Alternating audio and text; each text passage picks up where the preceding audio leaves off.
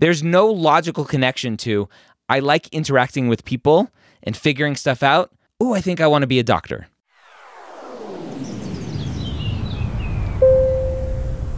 Ask Dr. Gray Pre-Med Q&A, brought to you by Blueprint MCAT. How you doing today? I'm doing good. How are you? I am excellent. What can I help you with? I have the age-old question of getting your feedback on where you think I'm at as an applicant. I was planning on applying this cycle, and I'm still planning on doing that. I graduated in 2020 with a 3.5 overall GPA and a 3.2 science GPA. Okay. And I took the MCAT in April and got it scored in April. And so I was ready to apply for May, have my application done by May and apply June. Okay. So I got my MCAT back and it was a 506. Okay. And I had a 124 in psych soc, and that brought my score down. I was expecting like a 510. And so usually I was scoring like around a 128 in that section. So I just studied and retook it this past Saturday. Okay. And now I have to wait till July 26th for my score to come back. Okay. And I was planning on submitting my primary by the 4th of July and sort of just waiting for to one school and waiting for my MCAT to come back. So I wanted your feedback on that plan. If I do get a 510 or something, I'm planning on moving forward, but I just kind of wanted your sense of if you think I'm competitive as an applicant overall, and I can sort of go into my overall package, I guess. Yeah. And so that's the main question. Yeah. I mean, a 510 is a really good score. A 506 is an okay score. So if you get that 510, that will definitely help. A higher MCAT score always helps. 3.5 with a 3.2 science is less sexy. What does the trends look like there? The trend was failing a math course my first quarter. And so that put my GPA at like a negative, like whatever. Yeah. And then overall, I had more of a humanities background, and I transitioned into bio, and I ended up taking a 5th year to complete the degree. And my last year was all A's, and it was an upward trend. I didn't do too hot in physics, and I didn't do too hot in like biochemistry, but I ended with A's in like advanced courses at the end of my last year. And then how many credits was that last year? It was hacked. Like it was 20 credits per quarter. And so it was like, I was doing a full course load for the whole year. So, so 60 credits, but that's quarter system. So like roughly 40 credits. So it's like 2/3, right? Semester credits. I think so. I mean, it brought my GPA up like a point by the end of that year. So it was a point. So it was by the end of the year. Yeah. And so that's how it ended. Okay. So it sounds like you have a decent upward trend, and a 510 is definitely a really good MCAT score. Let's assume. Let's think positively. Okay, so let's assume we get that 510. What else? Obviously, stats are just one part of the application. What does the rest look like? My main concern was just automatically being rejected because of the 124, or else I would have applied. Nope. Not an issue. I did want to just retake because I just knew that I could do better on that section. Yeah. But I retook it, and I delayed applications entirely. But other than that, I have research experience, and I'm currently a scribe, and I've been a scribe for the past year. So I have about 1,000 hours of scribing. Great. And I have a couple clinical experience pre-COVID that were long-term. And then I had to move out of college. So the next thing after COVID was scribing. Yep. But before that, I had 100 hours in an ER volunteer and also hospice volunteering. Great. And also had research experience up until that point, about 3 years in the lab. And then I had a couple projects there, and then one publication in my undergrad journal. Okay. And I was a learning assistant my last year and a TA before that, or a peer tutor. And so that was all pre-COVID during college. And then other than that, I had my letters of rec ready to go. I had a couple from my professors. I didn't get one from a doctor. and I still don't have one from a doctor. But other than that, I mean, yeah. Why not one from a doctor? So I shadowed a physician for a few months up until actually COVID started. Mm-hmm. And then I sort of just... You're a scribe, aren't you, around doctors all the time? I am. I have a I mean, I do, but I haven't asked anyone for a letter yet because I have like 5 or 6 letters already. So I just wasn't sure if I need one. Yeah, the doctor letters are weird, right? Because not every school requires one. But I've seen some weird feedback from students that are told by the school, like, you don't have a doctor letter. How come? Like, well, you don't require one. Like, what do you mean? Why are you asking me that? It's this weird, like, purgatory of like, what do you call that? Damned if you don't.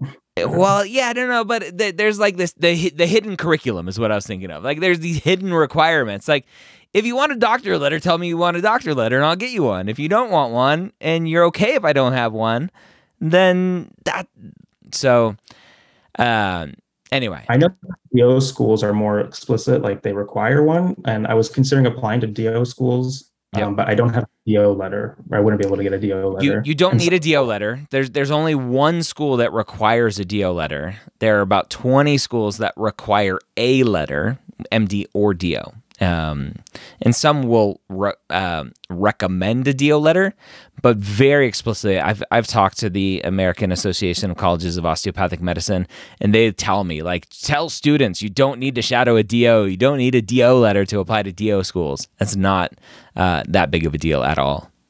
So, I mean, overall, what do you think? Like, should I apply this cycle, waiting for my MCAT kind of late? I don't know if that's late in July, but no, I think it's fine. Get your application in as soon as you can. Assuming everything looks good, you've been working on your personal statement, secondaries, etc., or not secondaries, personal statement activities, all of that, and then secondaries are going to come pretty quick. So you need to be prepared for obviously the one school that you add to your list, but then pre-writing the other ones as if you're going to apply to all the other schools that you're going to apply to. So in terms of my personal statement, I kind of wanted your feedback on how you think I should, because my like seed is more of a intellectual one, and I'm having a hard time sort of that. Yeah, I'm not a fan of intellectual seeds. It's more of it's like an intellectual seed that was then watered by clinical experience. Yep. And I'm trying to sort of get that balance of, but first it did start with this sort of like intellectual curiosity, and that's what drove me to it. And so I'm not really sure if you have any advice on how to package that. You just tell your story best you can. It's your story. It's your truth. I'll tell you why I'm not a fan of intellectual seeds, because to me, there's not a logical connection to, I really like science, therefore I want to be a doctor. Right. Well, it wasn't science, it was humanities. And so it was like... That's even worse of a story. I really like humanities, I want to be a doctor. Right? Logically, there's no connection there. Yeah. So how are you making that connection? I guess when I think about it, it wasn't just intellectual. I mean, it started with just being a peer tutor for a humanities course. And it was those interactions that I kind of, sitting down one-on-one with people, I liked being a peer tutor, therefore I want to be a doctor. No, not the peer tutoring, but the getting into other people's like thoughts and working out something together. That kind of grew into. I like working out things with other people. I want to be a doctor.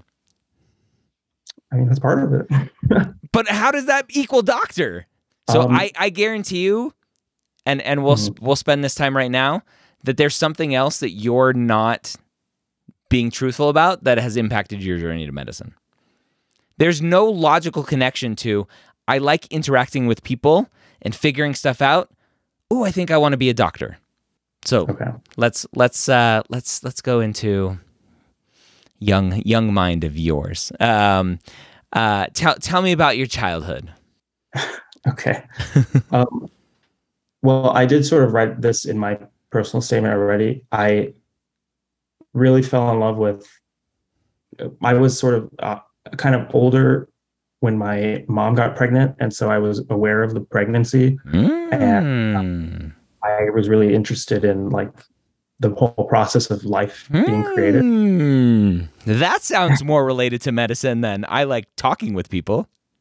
And so she was also older, so it was a challenging pregnancy, and there was a lot of stuff that I was learning about as we were going through that. And I just remember being obsessed with like her pregnancy books and learning about all like the whole process. I really like. I don't understand why you're stuck on this intellectual learning assistant working with students side. Then I mean that's not, I mean that was part of it, but that's not like the whole.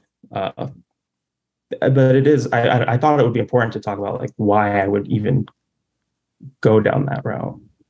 But okay, let's flush out that thought, because it still makes zero sense to me why you think that's important. Unless, hold on. Unless, which is very common, what you're trying to do is I like talking to people and figuring stuff out with them. And I know that being a doctor is talking to people and figuring things out with them. Therefore, look at me. I've done it before. I really liked it. Therefore, I want to be a doctor, and I'm already good at it. I mean, I wasn't really sure that that's what being a doctor was. So I didn't really put that together. But yes, I suppose. Yeah. Okay. Big mistake in my mind. Okay. Yeah. Well, and it's very common, right? Very, very common for students to take angles on things, to go, I understand that being a doctor is working one-on-one with someone, figuring out what's going on, helping them through these things. And I'm going to show you, Mr. or Mrs. Reader, whoever you are, that I have already done that type of thing so that you can be sure that I know what I'm getting myself into, that I like that kind of interaction, and I'm probably good at it because I did it for a while. You're taking the angle through that lens, and this is why I outwardly reject it, and why I was like, it's not logical, right? I'm super very basic. Is it logical? Is it not logical? In terms of why you want to be a doctor. It's super logical if what you're trying to do is sell that you're ready to be a doctor, right? That's what you're trying to do.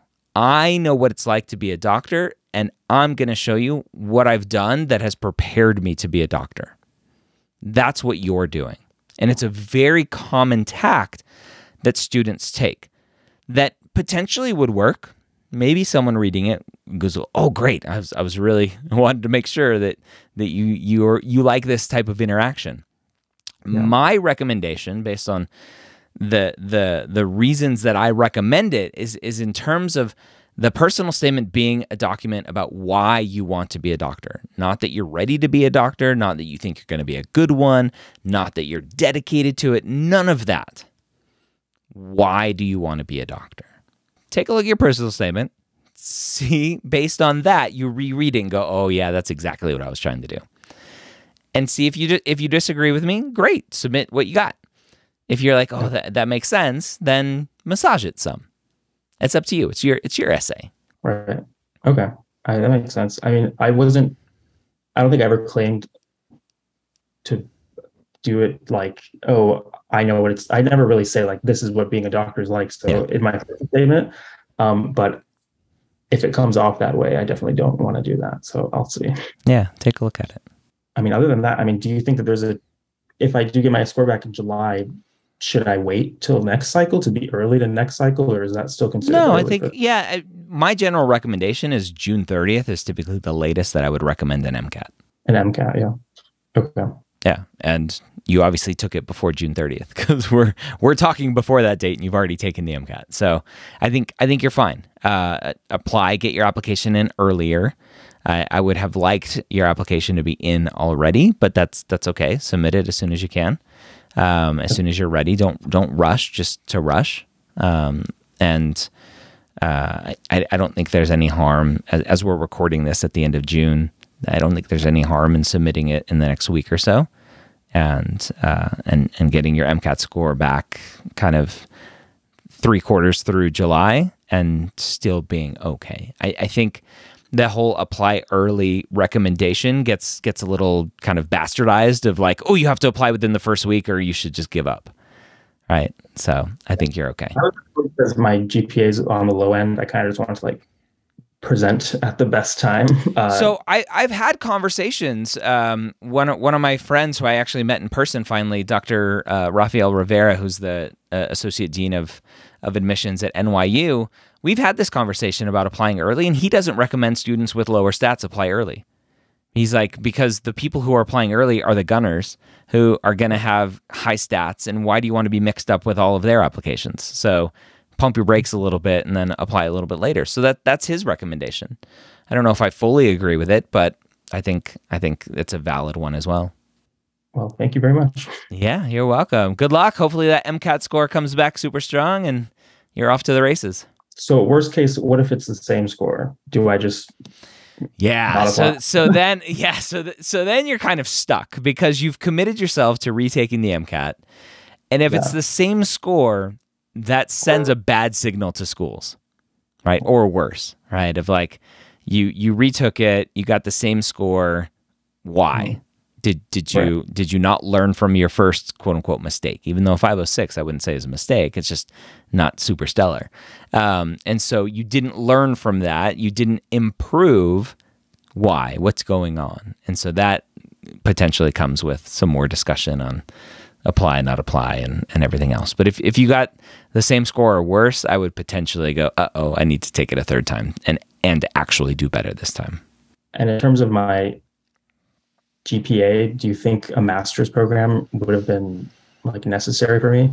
It depends. Without seeing all of your grades laid out, it sounds like if you had a full year of basically a 4.0, that's pretty awesome. And for a lot of schools, that'll be just fine, showing them that you're academically capable. So if you looked in your last 40 credit hours, 50 credit hours, semester hours, so you'd have to convert your quarters to semesters, and your last 40 or 50 semester credit hours is like 3.7, 3.8, 3.9, you're probably fine. You basically did what a postbac or a master's would do. Well, thank you very much, Dr. Gray. Yeah, you're welcome. Good luck. Keep us posted.